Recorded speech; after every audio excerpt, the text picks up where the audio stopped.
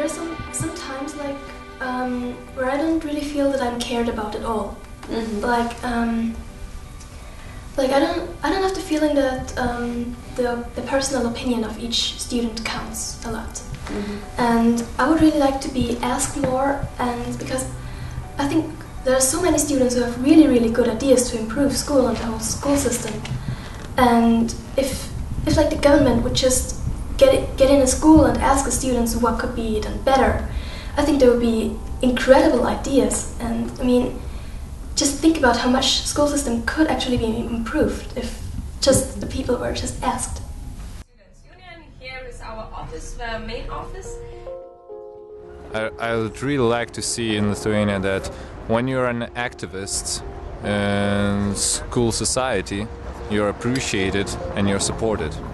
The schools, in practically most of the cases, simply ignore them, and because in the administration opinion, those kind of activists, they only pose some sort of a threat to the administration because it's lowering the voting age from 18 to 16 in local elections. The curriculum in Sweden is really good. The worst part is our work plan in school, and you know, what subjects do you teach and what skills and knowledges do you get. I think that's the worst part because well, it don't prepare you for the life.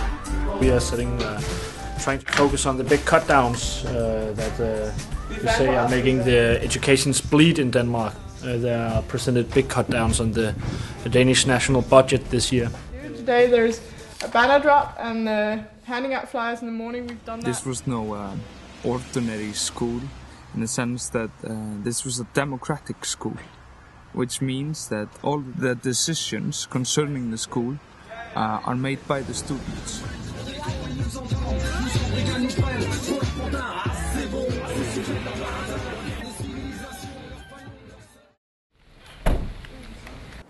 Yeah, here in Switzerland, the USA struggles a lot to get enough participants for the event. We say that in Switzerland they just have it too good. They don't see that it could be much better, that we should have more influence on what's happening in school and not. Hi, I'm Iris, and we're today in St. Gilgen in Salzburg in Austria. We met the educational minister in Slovenia personally and talked to him about better transportation situation for the school students. Okay, hi, my name is Andrea Sajjadi. I'm from UDS in Italy. Today we're here to say no to the current political status in Italy, to say no against the schools that are being closed and against people who have no job and no security of a future.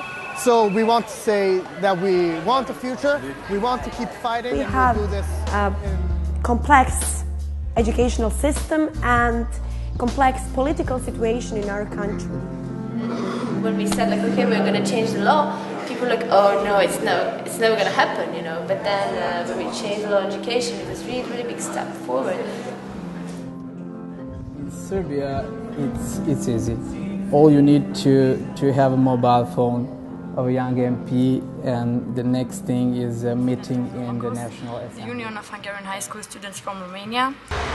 The problem with the Romanian educational system is that we are learning too much things, we are going into too much details, and we don't focus on our career and we don't focus on our future.